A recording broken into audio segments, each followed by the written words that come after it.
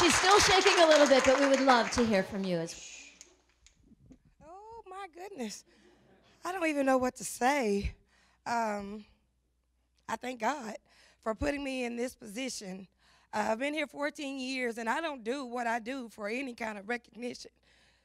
I love all these kids, and I love where I work. If anybody didn't ever say, Miss Tasha, you did a good job, it would be okay with me, because I know that these kids love me, and I love them, and I am just in awe, and speechless. I don't know what else to say. Thank you, thank you, thank you, thank you.